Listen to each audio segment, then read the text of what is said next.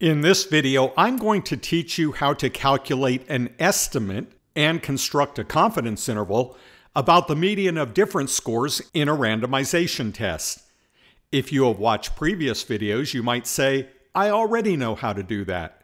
I use the median of the sample as an estimate of the median of the population, and then I test all hypotheses about median difference scores using the sign test. Indeed, those methods will give you an estimate and a confidence interval about the median of difference scores, but the methods we're going to look at now are based on the Wilcoxon signed rank statistic, and in the context of randomization test, these methods are preferable to those using the sign test for reasons that I'll discuss.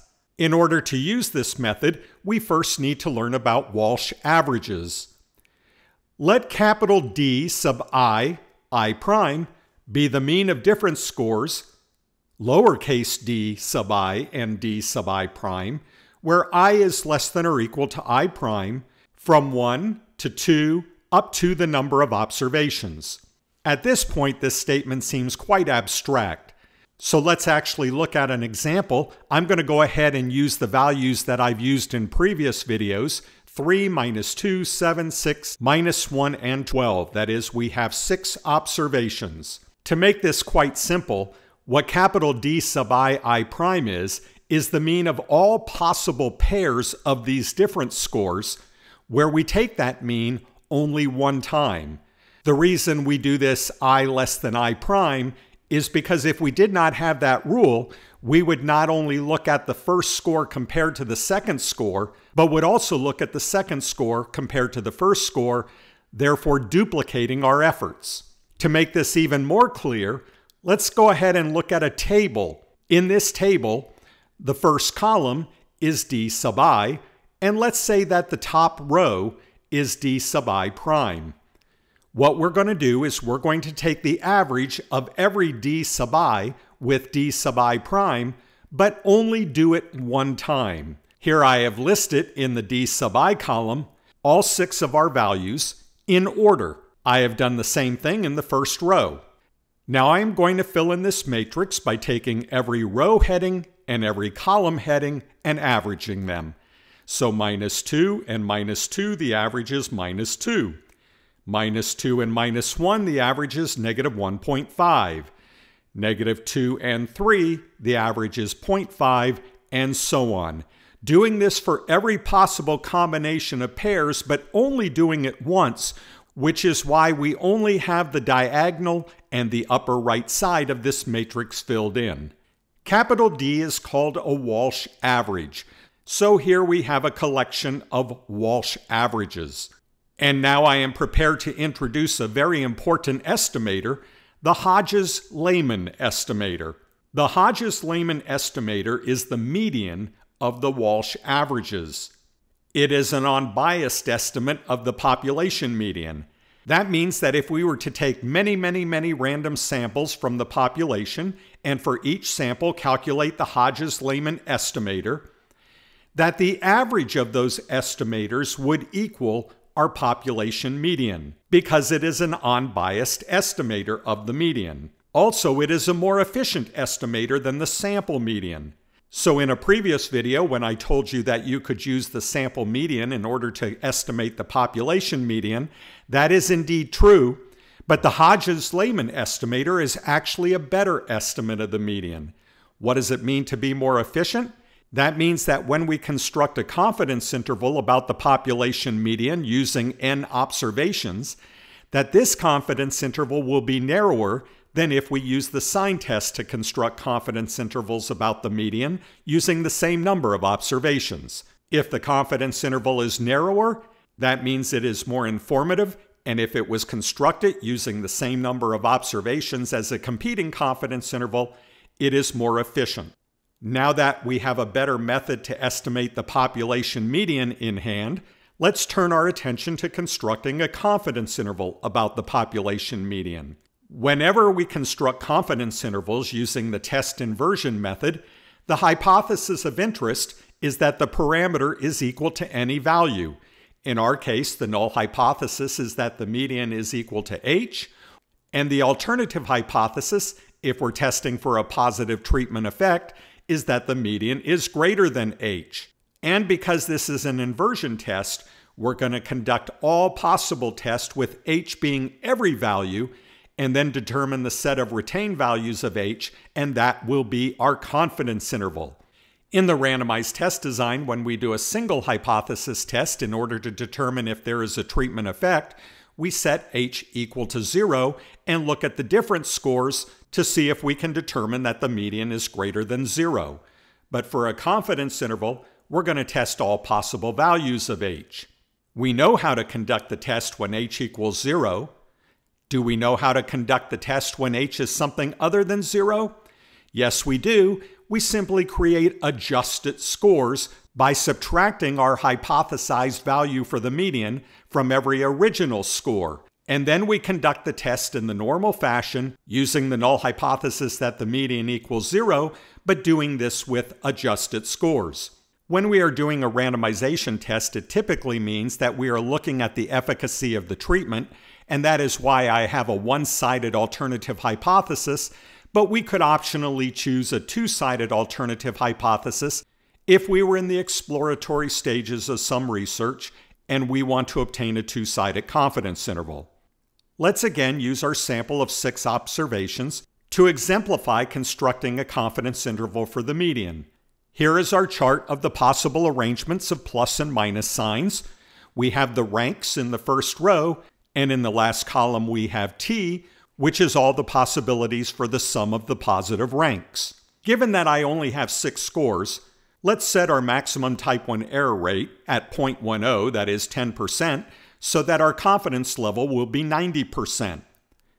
If you have not already watched the previous video in which I conducted a hypothesis test about the median using these sample observations, you should go back and do so. In that video, you will find that our p-value was 0.078 because we obtained a test statistic, that is the sum of the positive ranks, of 18, and the possibility of getting 18 or greater when the null hypothesis about the median difference being 0 is true is 5 over 64. That is, the number of values that are 18 or greater divided by the number of possible sequences. What is the critical value going to be? That is, when are we going to reject the null hypothesis if we have 6 scores? We know we're going to reject the null hypothesis for a t of 18, but what about a t of 17? With an alpha of 0.10, we would not reject for a t of 17 because the probability of 17 or greater is 0.109. Therefore, we have determined that our rejection region is to obtain a test statistic of 18 or greater. We already tested that the median of differences is equal to 0, and we obtained a t of 18. That is, if you look at the original scores and take the ranks of those scores, ignoring the negative signs, that is, considering all of these as positive values, and then if you add up the ranks of the positive scores, that is, we form the ranks without regard to the negative scores, but then when we add up the ranks, we do consider which scores are negative, and we skip those, we would end up with a t of 18. 18 is in our rejection region. Therefore, we will reject the null hypothesis that the differences equal 0, and 0 will not be in our confidence interval. What we put in our confidence interval are not those things we reject them, but those values that we retain. Let's try another hypothesis. How about that the median of differences is equal to 1? Notice what I have done with our scores. I have adjusted them by subtracting 1 from each score. Now I will again rank these scores without regard to the sign of the score. What is the smallest score here? It is 2, and actually, since we're ignoring the sign, there are 2 2s. So what do I do about that? If I was looking at the lowest 2 scores and there was not a tie, I would have used the ranks 1 and 2. When there is a tie, we still use the ranks 1 and 2, but we average these ranks because they are the same score. We call that the mid-rank. So each 2 will get the mid-rank of 1 and 2 which would be 1.5. We've already used up the ranks 1 and 2, so now we're at the rank 3, and that will go with the score 3. It's actually a negative 3, but remember we're ignoring the negative sign.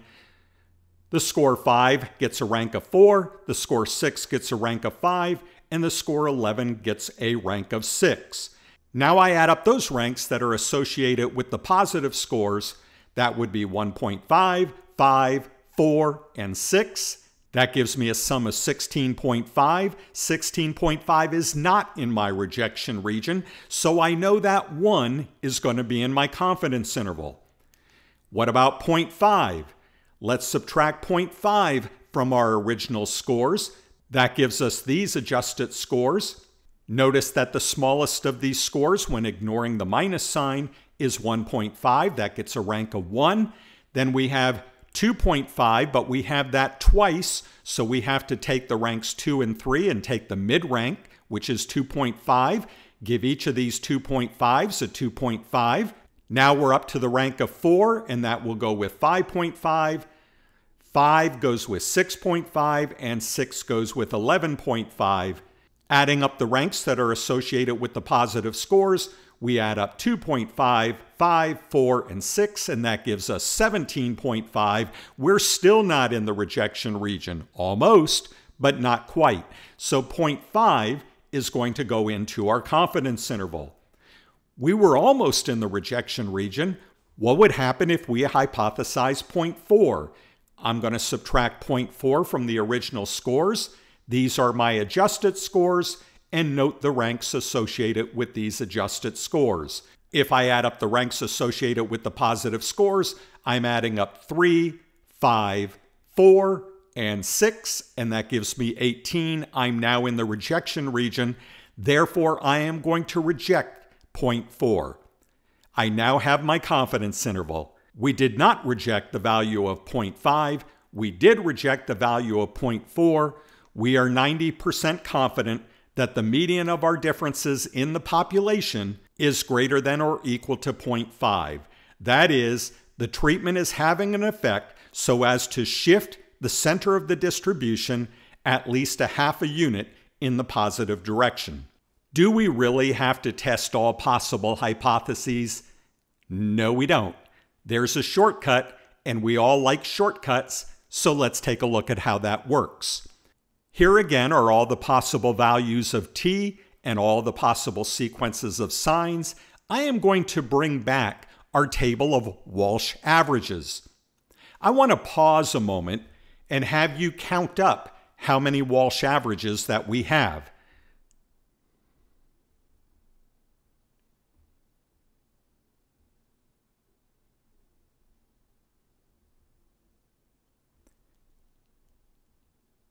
Did you count 21?